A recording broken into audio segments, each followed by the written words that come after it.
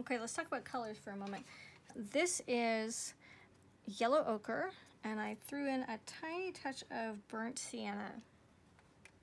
Burnt umber to get this color. So that's gonna look like this, and which is way too strong for the picture that we're doing. I want it maybe a little more like brown with a touch of yellow.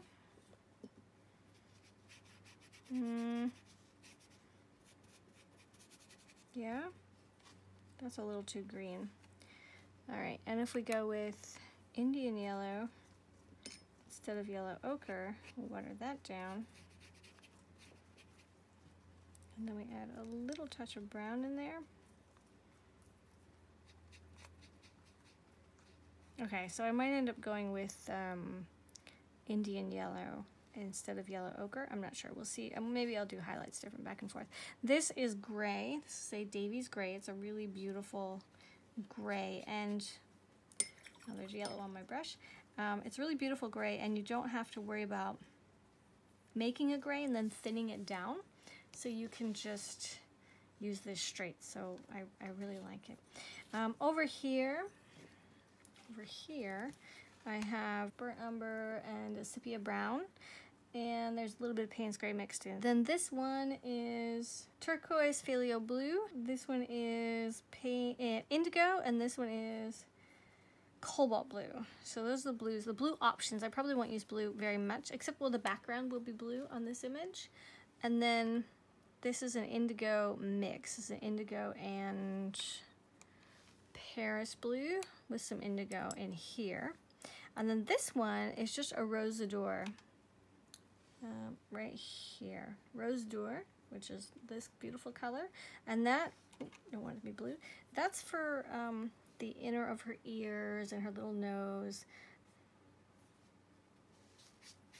This is a mix too. This is some burnt sienna, and I think it's mixed with burnt umber, burnt sienna. I wanted to go with something really dark for her strap. That's a beautiful color. You know what, let's try burnt umber and indigo.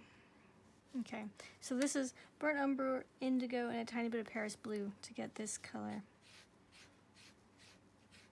which is really nice too, and I might use that for the strap. I don't know, maybe this for some of her shadows, a lighter version of that, a thinner, like a washed version, by adding more water. So this one, this one, this one, this one, this one, this one. Okay, so those are the colors I've got. That's what I'm choosing. They're coming out of this lovely pack. These are all schminky except this one. These ones at the end here are Winsor & Newton. So that's the paint. Welcome to Watercolor by Scarlett. So I have been putting this little tutorial off for quite some time now. I'm always looking for the best moment where it's quiet, the birds aren't making any noise, the animals outside aren't making noise, my husband's not working on the chicken coop or some other major project he's playing with. And you know what? I've gotten to the point where I just have to give up and go ahead and do the voiceover so I can talk to you guys and get this done and get it out of here so you guys can enjoy this little tutorial. And you know, if I wait, it's just not going to work. So, first of all, I apologize for the noise in the background. What you're hearing is his compressor. He's using a nail gun, and he's building me a beautiful chicken coop, which is awesome. And if you want to know about that, I have a homesteading channel which talks about my animals and my chicken coops and chickens and all that good stuff. So, this little piece, I'm starting with the background. I'm starting with the chair that Bella is sitting in. This is my goat. Her name is Bella, and she's in the back seat of the chair. There's a story that goes with this little piece. Now, just to say for a moment, I'm just using the grays I talked about in the beginning. This is a mix of Payne's gray, and maybe some indigo mixed in. I believe that's a little indigo there. So it'll take me a few seconds to paint it, so I'll tell you about Bella in the meantime. This is the day that we went to pick up Bruno. Bruno is my second goat. He's the older of the two, and he had an operation recently on his bladder.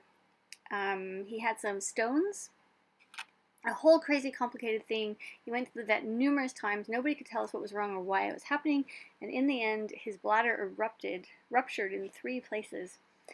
And so he went obviously to the hospital 3 hours away, and they operated on him. They put everything back together. They removed a ton of, anyway, it's all very complicated. I don't want to gore you with the details. And then we had to go pick him up. They kept him for a few days, and then we picked him up. So Bella, of course, did not want to stay home. She was sick of staying home all by herself for almost a week while he was off at the hospital. So we put her in the back seat, and now I have had Bella since she was 2 days old, and she is just the most adorable little goat. She's a goat, not a lamb, in case you're unsure. She loves the car. If the car's open, she hops right in. She's always eager to go places. The one thing that she wants is to have her hay. So as long as she has a basket of hay, she's good to go. And I know this looks really angelic. It's so pretty. It looks very fake. Like this scene doesn't actually happen. Well, this painting is based on a photograph, and I can put the photograph. I think actually I did put the photograph on my online school. So if you guys want to see the reference photo for this, and I've actually turned it into a sketch. I'm not sure what to call it, but it's like a vector sketch, so that you guys could take some pieces or download it or work with it and actually scan it. No, I'm sorry, download the vector sketch and then print it onto watercolor paper and do your own painting like this. So I think in the future I'm working on some ideas about going back and not just doing basic sketches, but actually turning them into full-blown black and white, super professional vectors. Like they look different than just a sketch. And that you could paint along with me. So that's my thought. So if you want to see the original photograph, or you want to download the sketch that goes with this, the paint along sketch, then join me on my online school and it'll all be there. So Bella is sitting in the sun. It's a beautiful sunny day. You can tell that she's a little bit in the shade, a little bit in the sun. The sun's coming in from the window, and it's also coming in from the background. And if you can you guys tell that there's a little bit of glare? There's a little bit of shine on the back corner. Let's see, on her ears, the outer edge of her ears, above her head, on the chair itself, on the back edge. And this is masking fluid. So I use masking fluid. I don't normally use masking fluid, but in this particular case, I thought I wanted to do that. And this, of course, reminded me why I don't typically use masking fluid. Because once you take it off, you're left with these lines, and if you want the lines, that's good, but the lines typically have very hard edges. So here I am, I believe at this point, aha, yes, I'm going to remove the masking, and you can see what I mean. It's lovely, it works in the straw, and it definitely worked. Great, tomorrow's Halloween, look at that. It just popped up on my computer. The marks, the white lines, they work really well in the straw, but on her, it always creates almost like a dead zone, so I have to go back over it with water and kind of liven up the fibers of the paper, because all the rest of the fibers of the paper have been touched by water, so they kind of poof up a little bit. So even if you don't add color, if you just go over it with a wet brush, you can bring those fibers to life too, and then it doesn't look quite so harsh. And then also the little bit of paint that is around those white areas will blend in just enough that you don't have these really strong white lines. So I think this piece would have been a lot easier if I hadn't have used masking fluid. I don't normally do it. It's not a big thing to me. It annoys me because it's very finicky to use, and it's a very small piece. So of course I had to go back and do a lot of work to fix and fiddle with all the masking lines and make them perfect. Overall, this is a really simple, basic illustration. Actually takes a long time considering it's just one overall layer. I'm not really a master of illustrations. I tend to do things that are a little more realistic, like in my leaf photos, or I'm sure a lot of you have seen my radish paintings and such.